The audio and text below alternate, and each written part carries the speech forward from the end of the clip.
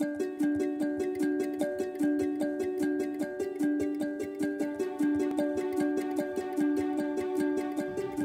everyone. So, residency is long, it's hard, right? It is, but it's supposed to be that way because you cannot accumulate the knowledge that you need to be a good physician in a short period of time. You cannot even accumulate the compassion that I see as layered across the many experiences, many of them humbling, many of them eye-opening, that you will gather. So look at this as an opportunity. Look at this as a gift. Look at it in a part, of history, of legacy that you now are a part of. And as you are, this is an example. This is when I came here in early 90s. This is the yellowed book with my code cards, that I carried around as an intern and then as a resident.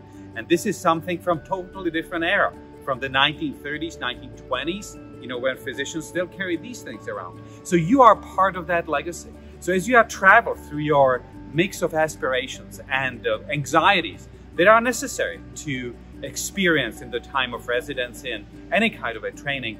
So thank you for everything that you do. And I have forgotten to tell you, you've done this all with the COVID-19. Pretty cool. Hi, I'm Susan Culligan, the Associate Dean for Graduate Medical Education. And I want to take this opportunity to thank all of our residents and fellows for the hard work they've put in during the COVID pandemic. One of the skills we ask residents and fellows to master is the concept of lifelong learning, because medicine doesn't stand still. It changes day to day, month to month, and year to year.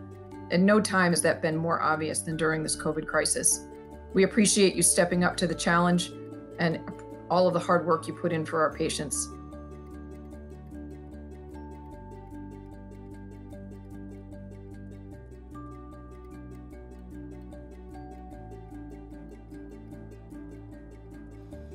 Hi, my name is Brad Benson, and I serve as the Chief Academic Officer for Health Fairview.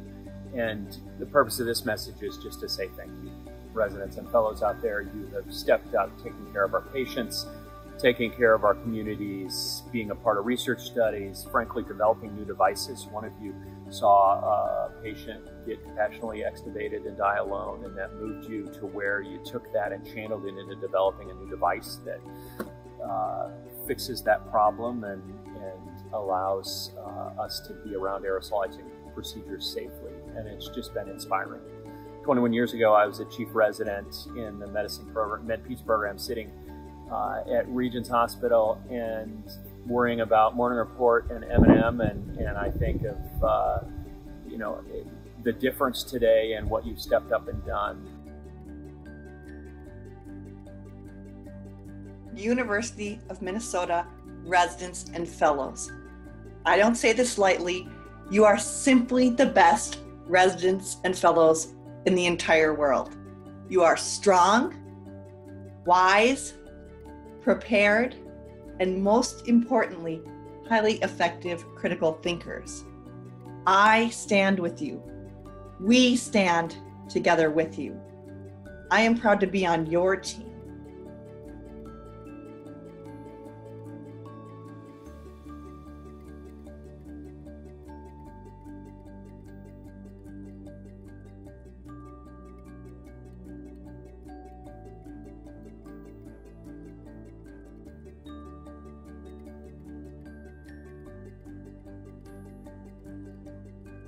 Thank you. Thank you. Bravo, and thank you. Thank you.